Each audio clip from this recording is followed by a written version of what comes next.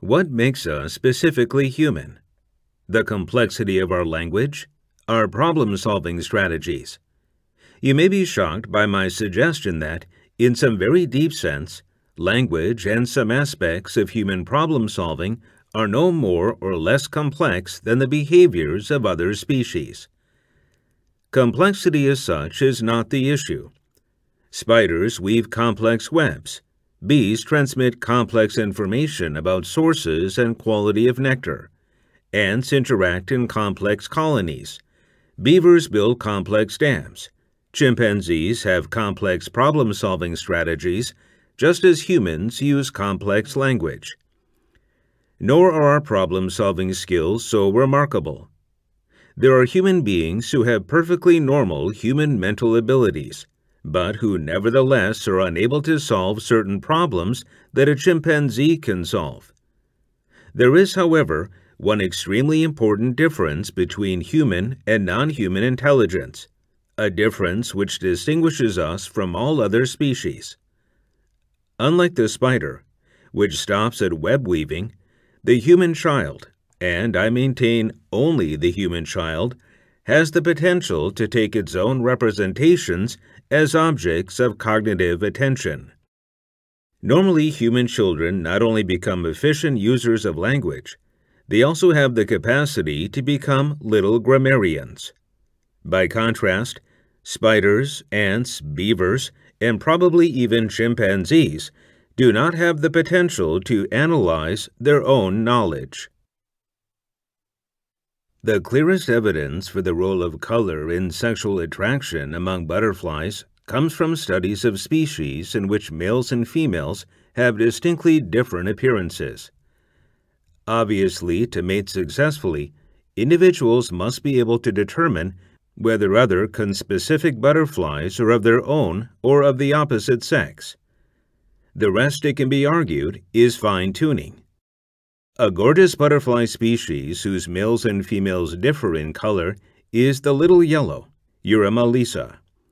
Both sexes appear in identical yellow to the human eye, the shade being produced by pigments in the tiny scales that cover the butterfly's translucent wings. Males and females look quite different to butterflies, however, which perceive light at wavelengths beyond the human visible range and into the ultraviolet. Yellow wing scales on the upper surface of the male's wings reflect ultraviolet light, and those of females do not. On encountering a female, a little yellow male flutters about her briefly before landing and attempting to copulate. On confronting another male, he speeds away and continues his search.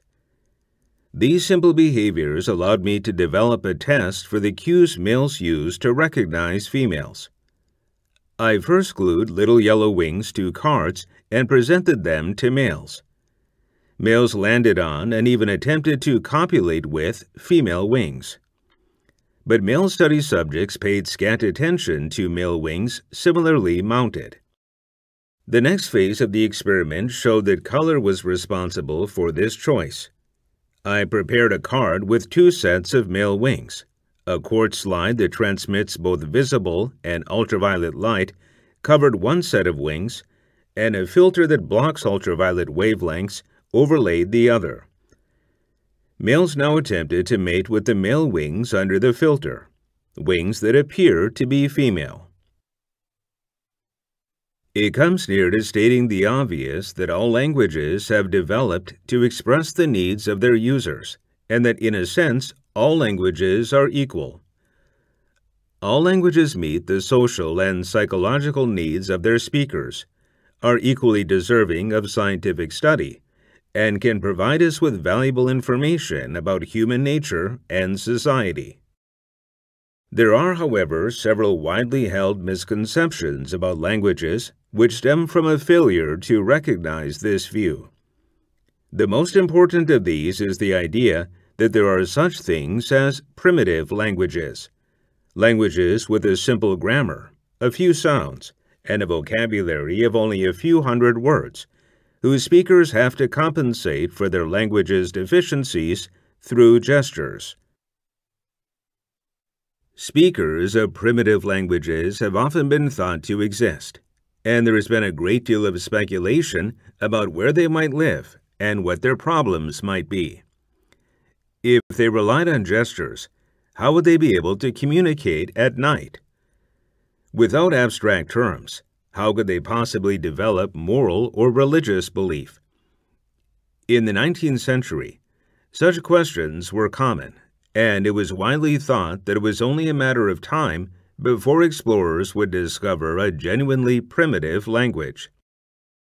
The fact of the matter is that every culture which has been investigated, no matter how primitive it may be in cultural terms, turns out to have a fully developed language, with a complexity comparable to those of the so-called civilized nations.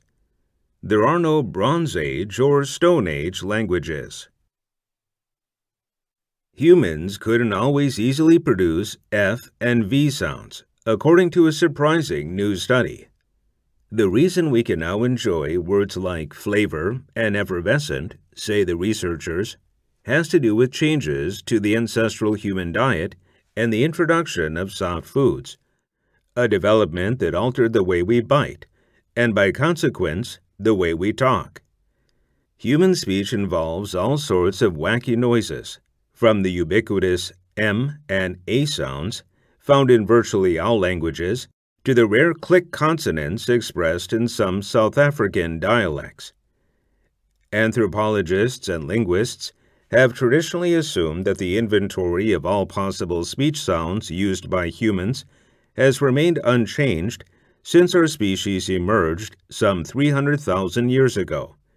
But new research published today in Science is challenging this long-held assumption. An interdisciplinary research team led by Damien Blasi from the University of Zurich is claiming that F and V sounds were only recently introduced into the human lexicon, emerging as a side effect of the agricultural revolution.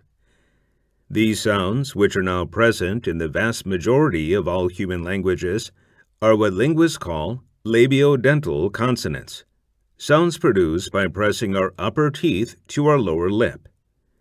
Here's the story as presented in the new study. Around 8,000 years ago, as humans transitioned from predominantly meat-eating lifestyles to agriculture, the foods our ancestors ate became softer, which had a pronounced effect on the human bite. Instead of the edge-on-edge bite exhibited by hunter-gatherers who had to tear into tough meat, agricultural humans retained the juvenile overbite that usually disappears by adulthood. With the upper teeth slightly in front of the lower teeth, it became much easier to make labiodental sounds. Gradually and quite by accident, these sounds were integrated into words, which eventually spread across time and space, most notably within the last 2,500 years. Anger is an emotional state that varies in intensity from mild irritation to intense fury and rage, according to Charles Spielberger, a psychologist who specializes in the study of anger. Like other emotions, it is accompanied by physiological and biological changes. When you get angry, your heart rate and blood pressure go up, as do the levels of your energy hormones and adrenaline. Anger can be caused by both external and internal events. You could be angry at a specific person, such as a coworker or supervisor, or event, a traffic jam or a canceled flight. Or your anger could be caused by worrying about your personal problems. Memories of traumatic or enraging events can also trigger angry feelings. The instinctive, natural way to express anger is to respond aggressively. Anger is a natural, adaptive response to threats. It inspires powerful, often aggressive feelings and behaviors, which allow us to fight and to defend ourselves when we are attacked. A certain amount of anger, therefore, is necessary to our survival. On the other hand, we can't physically attack every person or object that irritates us. Laws, social norms, and common sense place limits on how far our anger can take us. Being funny is possibly one of the best things you can do for your health. You can almost think of a sense of humor as your mind's immune system. People at risk for depression tend to fall into depressive episodes when exposed to some kind of negative stimuli, and afterwards, it becomes easier and easier for them to relapse into depression. However, reframing a negative event in a humorous light acts as a kind of emotional filter, preventing the negativity from triggering a depressive episode. Humor doesn't just guard against depression, it also improves people's overall quality of life. Researchers have found that people who score highly in certain types of humor have better self-esteem, more positive affect, greater self-competency, more control over anxiety, and better performance in social interactions. Not all kinds of humor are made equal, however. In the same study, the researchers identified 4 types of humor: affiliative humor, or humor designed to strengthen social bonds; self-enhancing humor, which is akin to having a humorous view of life in general; aggressive humor, such as mocking others; and self-defeating humor, in which individuals encourage jokes that self-deprecate or have themselves as the target. The positive contributions mentioned above only occurred when individuals scored highly in affiliative and self-enhancing humor, while aggressive and self-defeating humor was associated with poorer overall well-being and higher anxiety and depression. So when cultivating your sense of humor, it's important to strive for the right kind. Besides, it's a crummy thing to make fun of others anyhow. In addition to working as a mental immune system, research has shown that humor can actually improve your physical immune system. Laughter can also improve cardiovascular health and lowers heart rates, blood pressure, and muscular tension. Aside from improving your health, laughter can be a productivity tool as well. A study from Northeastern University found that volunteers who watched a comedy were measurably better at solving a word association puzzle that relied on creative thinking, as compared to control groups that watched horror films or quantum physics lectures. Another study measured people's performance on a brainstorming task and found that participants who were asked to come up with a New Yorker-style caption generated 20% more ideas than those who did not. People generally know soon enough when they are dehydrated, in need of food, or exposed to some kind of noxious stimulus. They start experiencing unpleasant subjective feelings such as thirst, hunger, and pain, which goad them into taking appropriate corrective action. Messages of this kind have also evolved to notify us when we are separated from and in need of close, affectionate contact with others. These messages are often collectively referred to as loneliness. Loneliness is something that nearly everyone experiences at some stage during their lives, and it can be caused by almost any event involving a change in the quality or number of one's social relationships. The death of a close friend or relative, or a divorce or separation, are extreme examples, although even relatively minor upheavals can also create profound distress. Moving to a new neighborhood, a new school, or a new job, even a change in status, such as a promotion at work, can result in moderate to severe bouts of loneliness. People vary markedly in how susceptible they are to the feelings of isolation associated with loneliness. When human subjects have been isolated in featureless rooms as part of psychological experiments, some have managed to remain for periods of up to 8 days without feeling anything more than slight nervousness or unease. Others have been ready to batter the door down within a few hours. Loneliness must also be clearly distinguished from the state of being alone. The latter may be actively sought out and enjoyed. The former is always a negative concept. Hence, it is possible for a person to be alone yet contented hundreds of miles from the nearest human being, while the same individual may feel desolate with loneliness in the middle of a large crowd of people. In this respect, loneliness differs from the symptoms of physical deprivation. Violence results from humanity's feeling of impotence. The loss of individual and personal meaning in our age ensures a corresponding violence from those who are deprived of their identities. For violence, whether spiritual or physical, is a quest for identity and the meaningful. The less identity, the more violence. It's why they have to kill in order to find out whether they are real. This is where the violence comes from. This meaningless killing around our streets is the work of people who have lost all identity and who have to kill in order to know if they are real or if the other person is real. Violence as a form of quest for identity is one thing that people who have been ripped off feel the need of. Such a person is going to show who he is, or that she's tough. So anybody on a psychic frontier tends to get tough or violent, and it's happening to us on a mass scale today.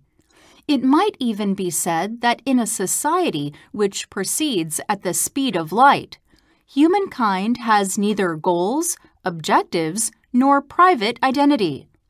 A person is an item in a databank, software only, easily forgotten, and deeply resentful.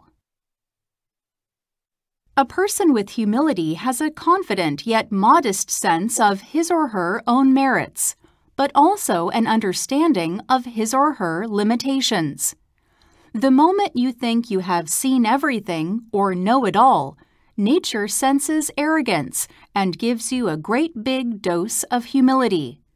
You must give up on the idea that you can ever become so enlightened that you have nothing left to learn. Zen masters know that even for them, learning never ends. Humility is the lesson that stings, for along with it usually comes some kind of loss or downfall.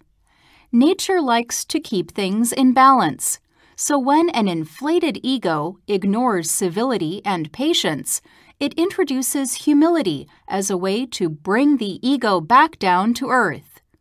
Though the sting feels like a wound at the time, it really is just a poke from the higher power to keep you balanced. Some people experience so much success in life that they take it for granted, expecting things to go their way automatically. When this results in an inflated ego that ignores patience and civility, arrogance is bred and humility has to be taught. That is what happened to Will. Extremely handsome, tan, and athletic, with penetrating eyes, Will looked and dressed like a fashion model. Things came easily to him, and he mastered everything he tried. With his charm, intelligence, and talents, his business was lively and success was a way of life. So when Will was served a lawsuit one day, he assumed that the case would work out as easily as everything else in his life, and he didn't worry about it. But it didn't, and the suit eventually led to the breakup of his company. He tried for months afterward to get a job, but no one would hire him. His finances became strained, payments fell behind, and finally bankruptcy was his only option. Will couldn't understand why his magic was no longer intact, and after 7 years of various jobs that yielded no magic, he finally faced up to the lesson of humility. When he came to see me, Will couldn't understand how so much misfortune could come to a perfect person like him. He had to learn that his talents were wonderful, but were overshadowed alongside an attitude of arrogance. He looked down upon people who didn't have his gifts, speaking to them in a patronizing manner, treating them with impatience and annoyance, judging them as worthless or stupid. Over time, Will came to understand why life had given him so many intense lessons in humility. The lessons were difficult for him at first, but with understanding, Will made sense of his situation and committed to learning his lessons, and he turned his circumstances around. Have pride in who you are and what you have accomplished. However, if you find yourself holding secret thoughts of arrogance or self-importance, remind yourself of the lesson of humility before nature does it for you. It will sting much less that way. Many teachers and schools, in an attempt to be colorblind, do not want to acknowledge cultural or racial differences. "I don't see black or white," a teacher will say. "I see only students." This statement assumes that to be colorblind is to be fair, impartial, and objective, because to see differences, in this line of reasoning, is to see what seems on the surface to be defects and inferiority. Although this sounds fair and honest and ethical, the opposite may actually be true. Color blindness may result in refusing to accept differences and therefore accepting the dominant culture as the norm. It may result in denying the very identity of our students, thereby making them invisible. What seems on the surface to be perfectly fair may in reality be fundamentally unfair. In the classic sense, being colorblind can mean being non-discriminatory in attitude and behavior, and in this sense, colorblindness is not a bad thing. However, too often it is used as a way to deny differences that help make us who we are. A good example was provided by the U.S. Supreme Court in 1974. The San Francisco School Department was sued on behalf of Chinese-speaking students who, parents and other advocates charged, were not being provided with an equal education. The school department, however, argued that they were indeed providing these students with an equal education because they had exactly the same teachers, instruction, and materials as all the other students. The U.S. Supreme Court, in a unanimous decision, ruled against the school department. The dictum, "equal is not the same," is useful here. It means that treating everyone in the same way will not necessarily lead to equality. Rather, it may end up perpetuating the inequality that already exists. Learning to affirm differences rather than deny them is what a multicultural perspective is about. At a recent professional meeting, a Stanford University researcher discussed the results of a test of the effects of a drug to control aggression.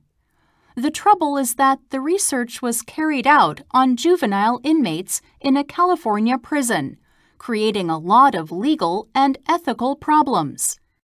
The Stanford research gave groups of juvenile inmates varying doses of an anti-aggression drug and assessed its effect on their behavior. The controversy lies in the fact that the researcher reportedly admitted setting the dose so low as to be a placebo, intentionally denying the subjects any therapeutic effect from the drug.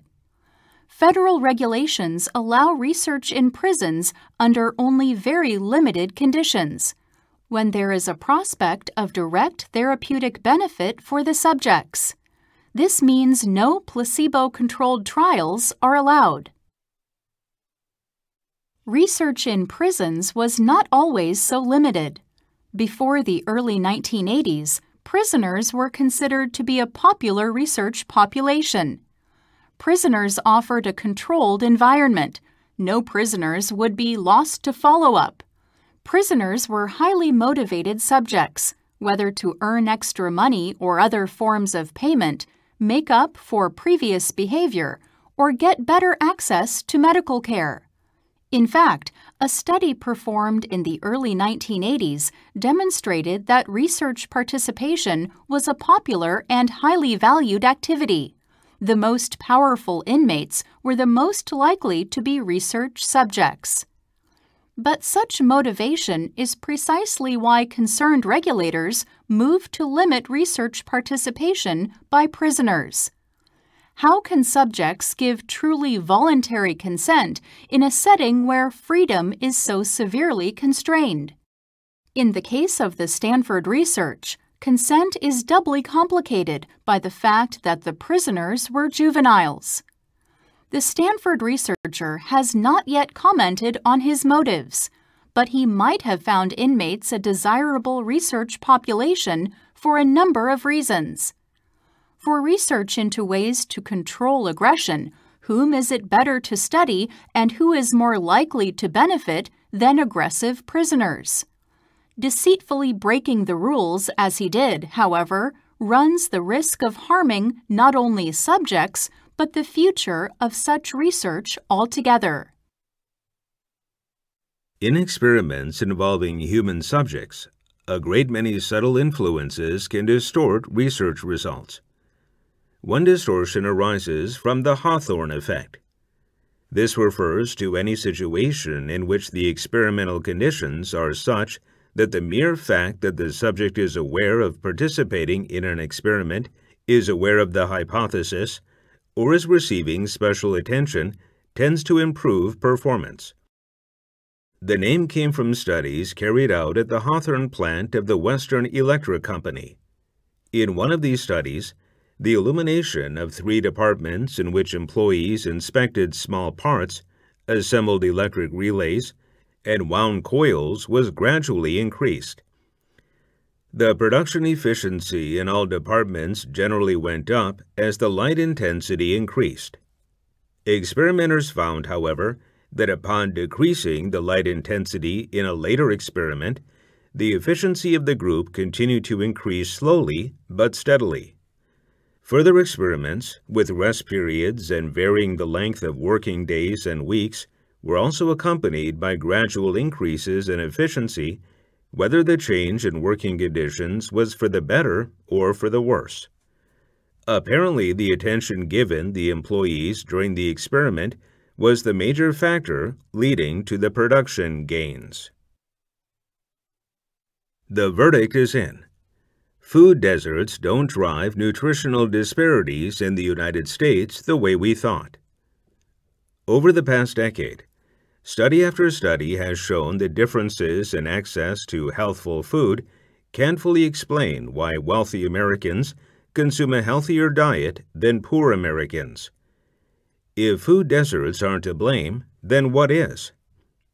I've spent the better part of a decade working to answer this question. I interviewed 73 California families, more than 150 parents and kids, and spent more than 100 hours observing their daily dietary habits, tagging along to grocery stores and drive-through windows. My research suggests that families' socioeconomic status affected not just their access to healthful food, but something even more fundamental, the meaning of food. Most of the parents I interviewed, poor and affluent, wanted their kids to eat nutritious food and believed in the importance of a healthful diet. But parents were also constantly bombarded with requests for junk food from their kids. Across households, children asked for foods high in sugar, salt, and fat. They wanted Cheetos and Dr. Pepper, not broccoli and sweet potatoes.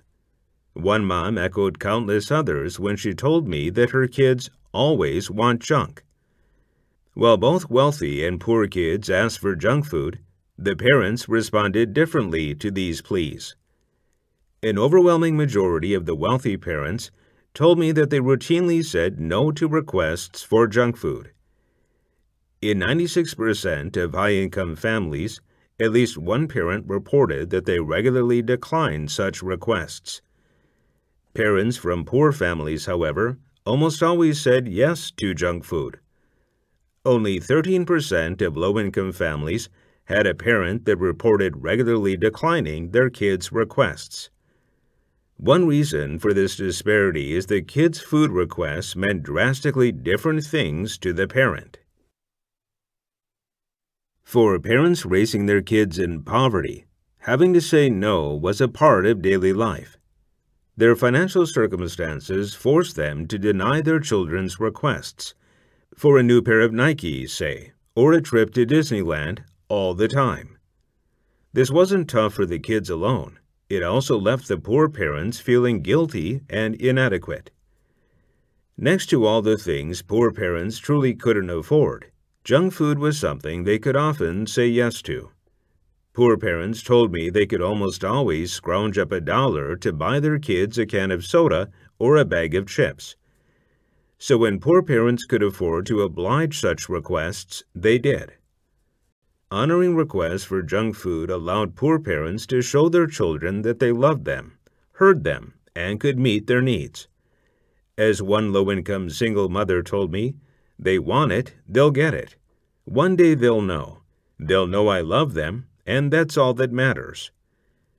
Junk food purchases not only brought smiles to kids' faces, but also gave parents something equally vital, a sense of worth and competence as parents in an environment where those feelings were constantly jeopardized.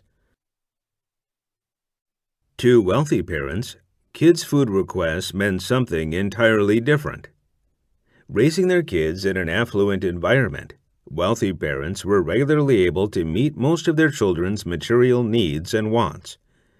Wealthy parents could almost always say yes, whether it was to the latest iPhone or a college education. With an abundance of opportunities to honor their kids' desires, high-income parents could more readily stomach saying no to requests for junk food. Doing so wasn't always easy, but it also wasn't nearly as distressing for wealthy parents as for poor ones. Denying kids Skittles and Oreos wasn't just emotionally easier for wealthy parents. These parents also saw withholding junk food as an act of responsible parenting. Wealthy parents told me that saying no to kids' pleas for candy was a way to teach kids how to say no themselves. Wealthy parents denied junk food to instill healthful dietary habits, such as portion control, as well as more general values, such as willpower. How much salt do we eat? In the 1980s, before it was widely known to be associated with high blood pressure, salt consumption in the United States was between 6 and 15 grams a day. The WHO target daily intake is 5 grams. National governments are happy to sanction higher levels, 6 grams in the UK, which are reprinted on many food packets. But we still eat more salt than this. On its website, the European Salt Producers Association proudly, if perhaps a little incautiously, touts a figure of 8 grams a day per capita salt consumption. Americans still consume around 10 grams a day. The producers are vigorous in their defense of people's right to consume as much salt as they want, in tones that at times recall the tobacco lobby. There is no need for healthy people to reduce their salt intake, they insist, while casting doubt on studies linking sodium to high blood pressure. In some cases, they point out, elderly people have died apparently because they have not been getting enough salt. Although the 6-gram daily allowance applies to adults of all ages, the elderly are more susceptible to high blood pressure and so presumably more likely to act on heightened fears by cutting out salt. Not all people should automatically reduce their salt intake, therefore. But salt is not like smoking, because you aren't always aware of it when you indulge. The recommended daily allowance is well publicized. But this information is of little use if you cannot calculate your intake. This is almost impossible to do. Packaged foods have long been obliged to list their major ingredients, which often include salt, but they do not have to declare the relative amount of salt present.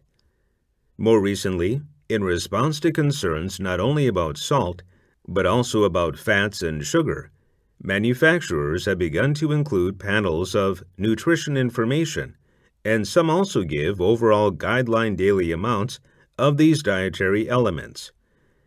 In the UK, this apparently helpful gesture has been viewed as a preemptive measure to head off a traffic light scheme proposed in 2005 by the Food Standards Agency to display much more readily understood red, yellow, or green gradings for these substances. But even declaring salt content is not transparently done. Some global brands, such as Heinz and Kellogg's, responsibly give figures for salt, and for that salt in terms of its sodium content alone. Cereals are especially assiduous about displaying this information, perhaps because it is at breakfast that we are most likely to pause to consider our dietary health.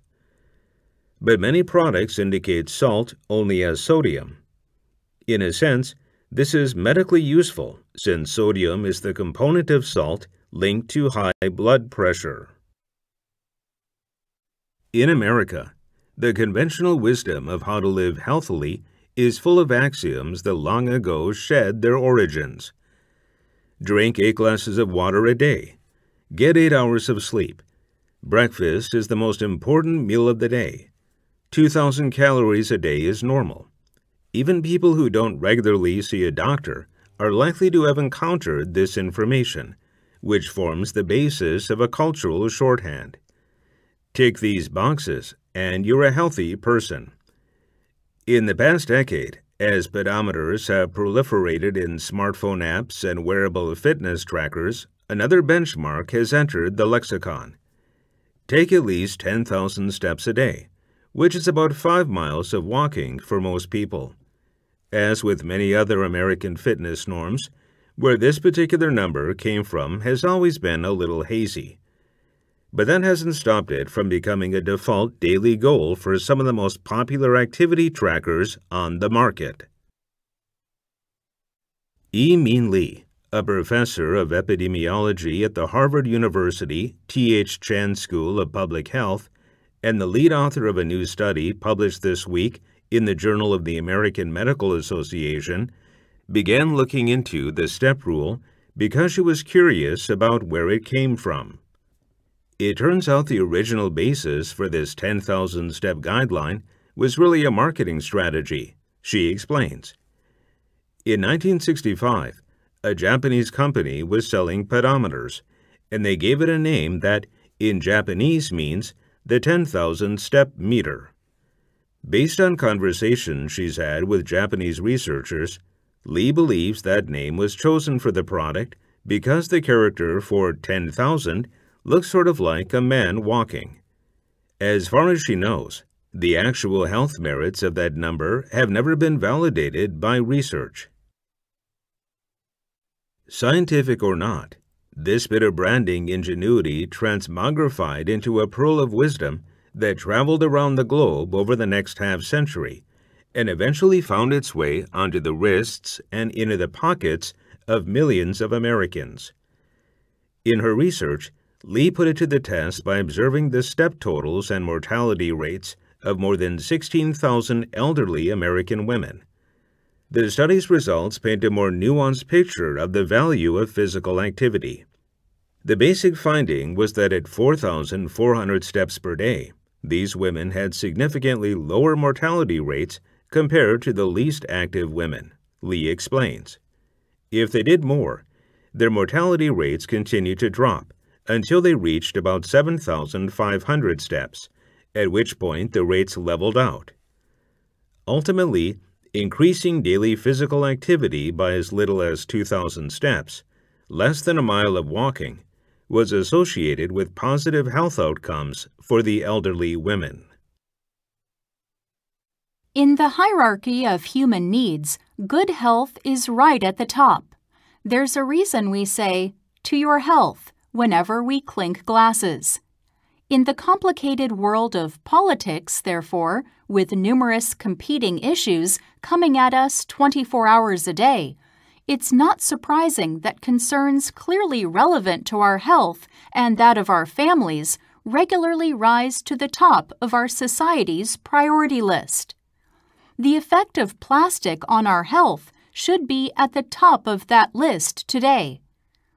As Bruce Laurie and I explain in our book, Slow Death by Rubber Duck, once an issue transforms into a human health concern, it becomes far more likely to be taken up by our elected leaders, noticed by the general public, and consequently solved. The smoking debate followed this path.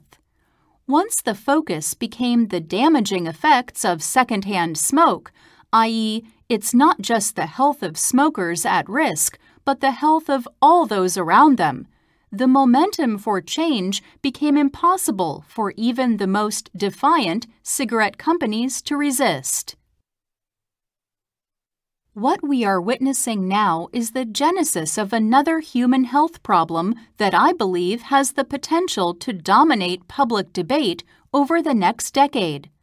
The discovery that tiny plastic particles are permeating every human on Earth. Plastic, it turns out, never really disappears. In response to time and sunlight or the action of waves, it just gets mushed into smaller and smaller bits. These microscopic particles then enter the food chain, air, and soil. In the past couple of years, scientists have started to find these particles in an astonishing range of products, including table salt and honey, bottled and tap water, shellfish, and beer. In one recent study, 83% of tap water in 7 countries was found to contain plastic microfibers. When the snow melts in Canada to reveal a winter's worth of Tim Hortons cups and lids, every person in this country notices the plastic litter that surrounds us. Many of us know of the vast and accumulating patches of garbage in the ocean. I hear shoppers in the produce aisles of my local grocery store grumbling at the increasing size of the plastic that encases the organic arugula. None of this really matters much. Do I care that sea turtles are choking to death on the plastic grocery bags I use every day? Sort of, but certainly not enough to inconvenience myself. But if it turns out that my 2 boys have a dramatically increased chance of contracting prostate cancer because of all the plastic particles that are implanted in their growing bodies, now you've got my attention. Make it stop, please. Forget recycling. We can't recycle ourselves out of this problem. The issue is our society's addiction to plastic itself. Those plastic microfibers I mentioned? Scientists are now saying that one of the primary sources in our drinking water is the lint that comes off the synthetic fabric of our clothing. It's not just the plastic we're throwing away that's the problem. It's the plastic items we surround ourselves with every day. The new science on plastic microparticles is stunning, and I'm guessing only the tip of a toxic iceberg. On March 31, 1880, the good people of Wabash, Indiana, population 320, launched a technological revolution. On top of the town's courthouse, they mounted 2 bars with a 3,000 candle power bulb at both ends of each. They then started up a steam engine to generate electricity and at 8 p.m. flipped a switch. Sparks showered, and Wabash became the first electrically lit city in the world. The strange, weird light, exceeded in power only by the sun, rendered the square as light as midday, one witness reported. Men fell on their knees, groans were uttered at the sight, and many were dumb with amazement. A century and a quarter later, electric light turns night into day around the globe. In the first World Atlas of Artificial Night Sky Brightness, based on high-resolution satellite data and released in 2001, the heavily developed urban areas of Japan, Western Europe, and the United States blaze like amusement parks. We flood the heavens with so much artificial light that nearly 2/3 of the world's people can no longer see the Milky Way. On a clear, dark night, far from light-polluted skies, roughly 2,500 stars can be seen by the naked eye. For people living in the suburbs of New York, that number decreases to 250. Residents of Manhattan are lucky to see 15. Moreover, as the stars fade from view, more and more research is suggesting that excessive exposure to artificial night light can alter basic biological rhythms in animals, change predator-prey relationships, and even trigger deadly hormonal imbalances in humans. Many creatures are genetically programmed to navigate by the dim glow of the stars and the moon. For them, night lights can be deadly. Michael Mazur, founder of the Toronto-based Fatal Light Awareness Program, estimates that 100 million songbirds crash into lit buildings in North America each year. Likewise, artificial light is a source of confusion for the relatives of butterflies that are active at night. Rod Crawford, of the Burke Museum at the University of Washington, believes that light pollution may be the leading cause, after habitat loss, of the decline of the spectacular giant silk moths that were once a source of summer visual delight. The farther from lights and altered habitats you get, the more moths you find, he says. Kenneth Frank, a Philadelphia physician who also studies insects, says that light-lured moths often miss their brief opportunities to mate or are killed by larger, light-stalking creatures. Bright lights also disrupt migration routes, confining some moth populations to isolated islands of darkness. But Frank admits that the situation of the moths is unlikely to cause public concern. Never argue against something on behalf of moths, he warns. People will just laugh at you. Talk about ecosystems instead. Square Wallet is an innovative new application that is changing the way we spend our money. Here's how it works. You link your credit card to the app, shop, take your items to a cashier at a participating retailer, and, as the company's website says, simply say your name at checkout to pay. Your name and photograph appear on the register. The cashier gives you a nod, and you walk happily out the door with what you wanted to buy. This kind of seamless convenience has obvious advantages, but it comes with hidden costs. Technology makes it possible to get movies, games, and books the moment we want them and to worry about money later. It's a payment system that encourages instant gratification. Interestingly, however, research suggests that we derive greater happiness from goods we pay for immediately but don't use for some time than we do from goods we use now but pay for later. The app's chief appeal is that it makes payment essentially invisible, which is exactly what makes it so dangerous. The app soothes the pain connected to handing over hard-earned money, but numbing that pain is tricky. Just as the sensation of burning tells you to pull your hand from the stove, the pain of paying can keep spending in check. This isn't just a metaphor. Paying high prices for goods and services activates the region of the brain associated with the sensation of actual physical pain. When MBA students were given the opportunity to bid on tickets to a sporting event, those who had to pay in cash bid roughly half as much as those who were permitted to charge. It hurts to hand over cash, so we're less likely to overspend and thus less likely to sink into debt. According to the Census Bureau, the median American household debt in 2011 was $70,000.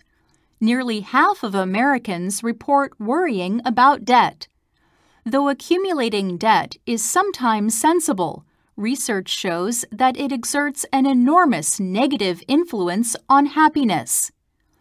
Prepayment reduces the dread of debt and also increases the happiness connected with possession. In a recent study, researchers in Europe gave 99 people the chance to buy a gift basket filled with treats. Some got the basket right away and paid later. Others got the basket only after paying in full.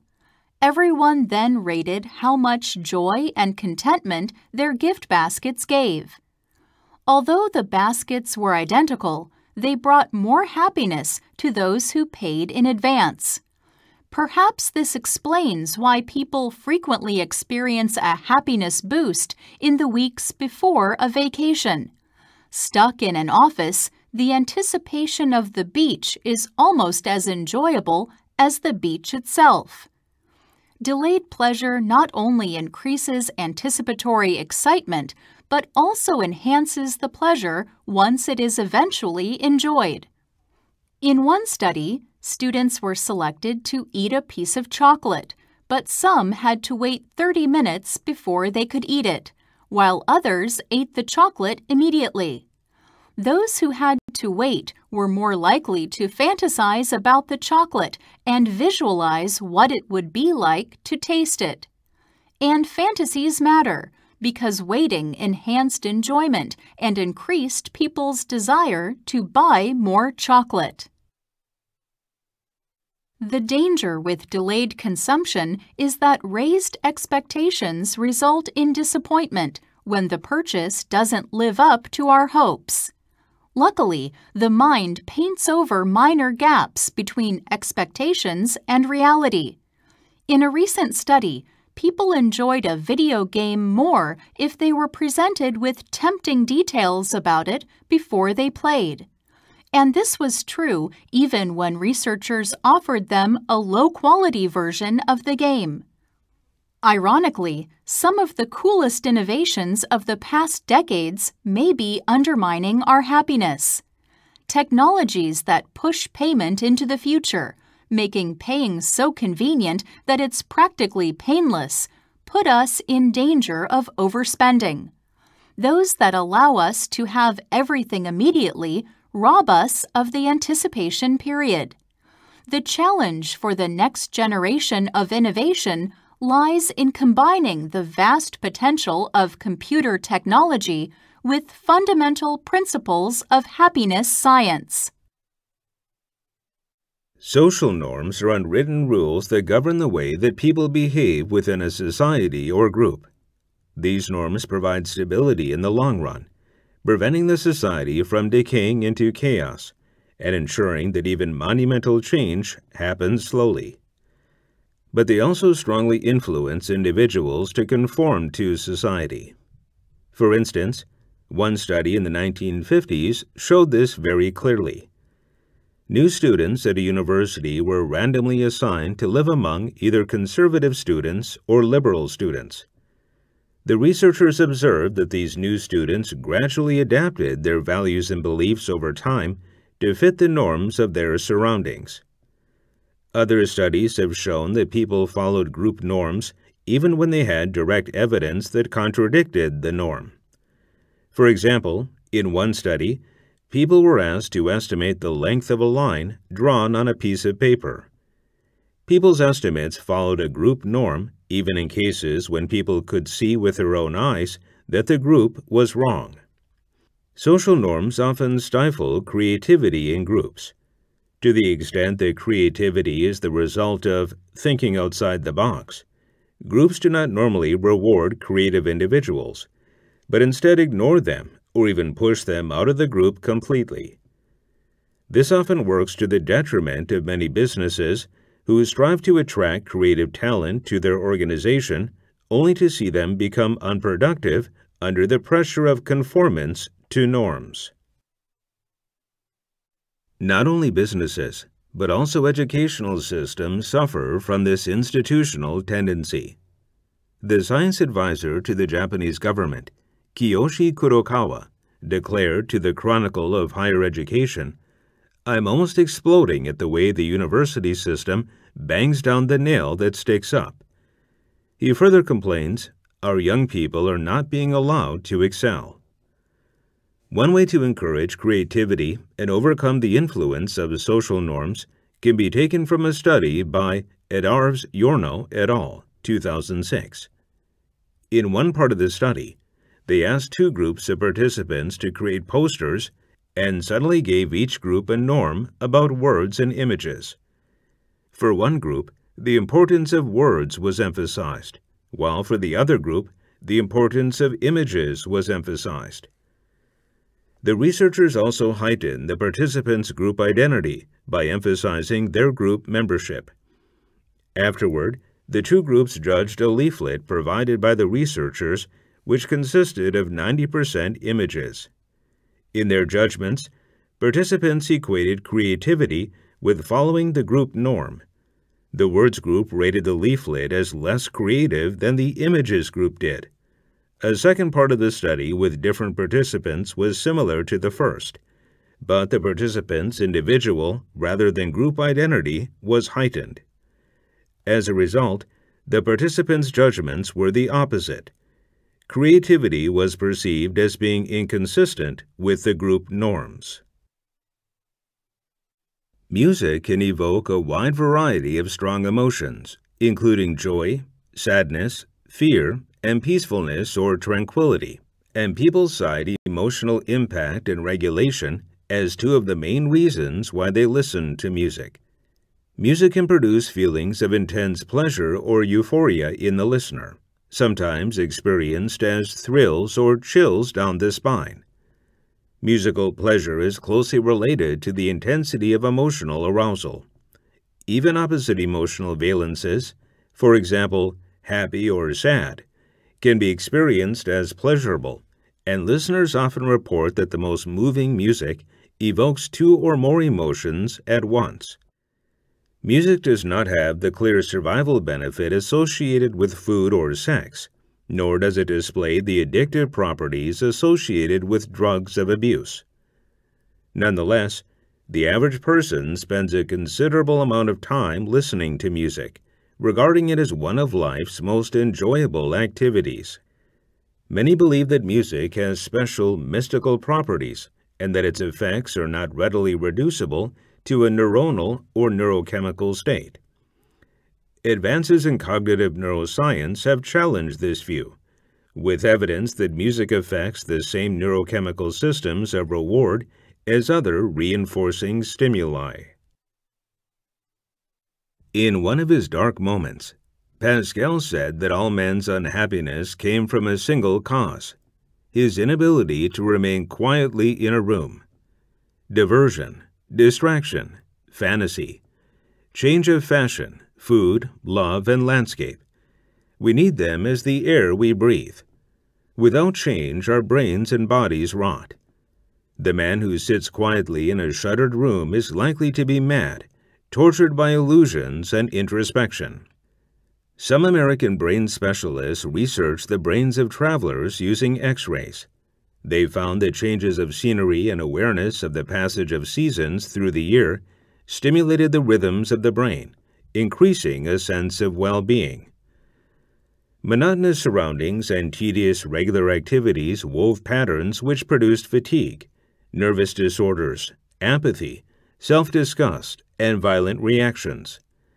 It's hardly surprising, then, that a generation protected from the cold by central heating from the heat by air conditioning, carted in clean transports from one house or hotel to another, should feel the need for journeys of mind or body, or for the exciting journeys of music and dance.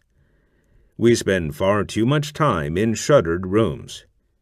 Children need paths to explore, to take bearings on the earth in which they live, as a navigator takes bearings on familiar landmarks. If we search the memories of childhood, we remember the paths first, things and people second. Paths down the garden, the way to school, the way round the house, corridors through the long grass. Tracking the paths of animals was the first and most important part of early humans' education. The late Katharine Graham, the first female CEO of a Fortune 500 company, once said, "To love what you do and feel that it matters. How could anything be more fun?" Ms. Graham, who guided the Washington Post Company for decades with her passion for quality journalism, was ahead of her time in many ways. But her insights about how meaningful work brings joy to life date back to ancient Greece. In the 4th century BC, Aristotle wrote that people achieve eudaimonia, a contented state of flourishing, when they fully use their unique talents, thereby fulfilling their basic function in life. In the 20th century, the psychologist Abraham Maslow restated the concept as self-actualization, which he placed at the top of his hierarchy of human needs. Most recently, academics in the field of positive psychology have underscored the link between meaningful activities and happiness. Meaning is the motivation in your life. It's finding what engages you, what makes your heart beat faster, what gives you energy and creates passion. Meaning enables you to push yourself to the limits of your capabilities and beyond. Without meaning, work is a slog between weekends. With meaning, any job can become a calling. By deploying your greatest strengths in service of a meaningful purpose that transcends everyday goals, you open yourself up to long-lasting happiness. Meaning is a defining characteristic among female leaders. When asked what the most important factors are in choosing a job and staying in it, women consistently cite the meaningful elements of the work. Women like Amina Susanna Agbaje, who started her own law firm to fulfill a childhood dream, have a profound belief in what they are doing. That leads to a higher level of commitment and gives you the courage to plunge ahead, no matter what the odds and no matter who says, "No, you can't." Finding meaning helps you set audacious goals and venture forth to meet them. An important difference between persons and other creatures is that only persons can be morally responsible for what they do. When we accept that someone is a morally responsible agent, this typically involves more than holding a particular belief about him. It entails a willingness to adopt certain attitudes toward that person and to behave toward him in certain kinds of ways. Imagine, for example, that you return home one evening and find your treasured Waterford vase shattered on the dining room floor. Discovering that the vase has been purposely shattered by a malicious houseguest will give rise to a set of reactions much different than those which would seem appropriate were you to discover that the vase had been accidentally toppled from the shelf by your clumsy cat. In the latter case, you might feel regret and perhaps even anger at your cat. But you would hardly feel the same sort of resentment and moral indignation that would seem warranted had your guest intentionally broken the vase in order to hurt you. Moreover, it would be appropriate to blame your guest and to hold him responsible for the misdeed in a way much different from the way in which you might discipline your cat and try to train him not to climb on the furniture in the future. Of course, to make these claims is not to deny that there is one sense in which both the guest and the cat are responsible for breaking the vase in the respective scenarios.